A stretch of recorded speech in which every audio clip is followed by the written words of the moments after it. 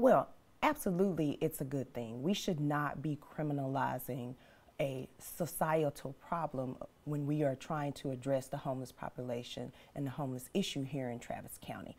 So absolutely, it's a good thing that we are reducing the number of tickets, but of course we do still see those folks in our court because public safety is at issue. So I believe it's much better on the front end for us to try to provide some services to them that keeps them out of the criminal justice system.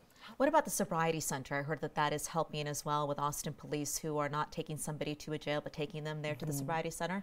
Absolutely. I see that while I'm providing magistration services. Instead of them being incarcerated, they go to the sobriety center to sleep it off. Judge, explain to me why it's better to have it that way than to have the homeless and then let them go down the road of being incarcerated, because in the end that's expensive for taxpayers too. Absolutely.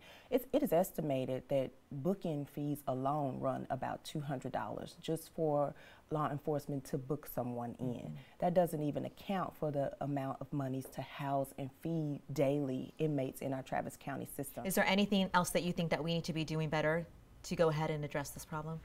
Well, I think housing is the biggest issue. If we can get folks in a stable residence, that goes a long way to addressing the homeless situation.